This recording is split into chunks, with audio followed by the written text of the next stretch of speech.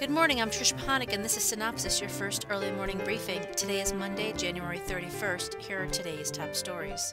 On Saturday, Comcast and General Electric completed their joint venture transaction involving NBC Universal and Comcast cable networks. The new venture is called NBC Universal, with Comcast owning a 51% stake, while GE has 49%.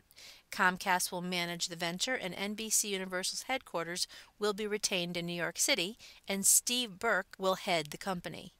TNT gave The Closers 6 more episodes, extending the series' final 7th season to 21 total episodes, reports EW. Beginning tonight, TV One is celebrating Black History Month by presenting Way Black When. The 4 weeks of programming revolves around a 1-hour talk show, Way Black When Primetime, airing at 10 p.m. weeknights, showcasing Black pop culture icons from the 70s through the 90s and hosted by different celebrities. Now, additionally, TV One will air movies every weeknight that are decade-specific, such as Cooley High and Cotton Comes to Harlem from the 70s. FX second season premiere of Archer delivered 1.5 million total viewers, and Zodiac Rights sold its 1-hour documentary WikiLeaks, War, Lies, and Videotape to a slew of international broadcasters. Further sales are being closed in the U.S.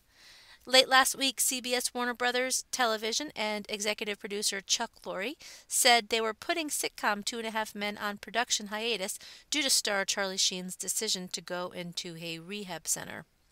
And Greg Grunberg is set to star in A&E Network's pilot Big Mike.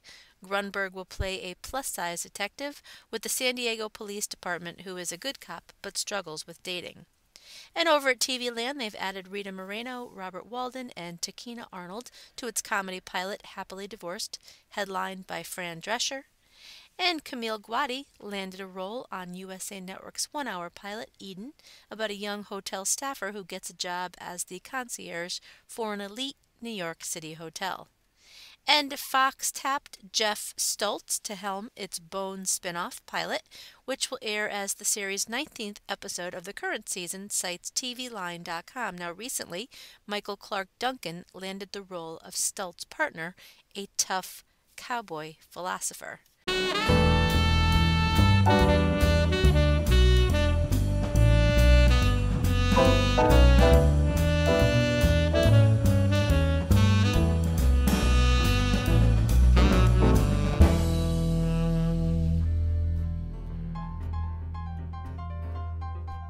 And that's it for the beginning of the work week. Be sure to check your email for the full printed version of today's synopsis with new executive moves and more on ratings, some new classified ads, a few other bits and pieces that did not make it into this podcast, and be sure to check out tonight's primetime broadcast lineup.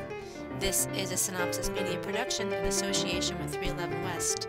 For Cynthia Turner, who wrote and compiled Cynopsis in Connecticut, I'm Trish Panik. I'm gonna have a good day.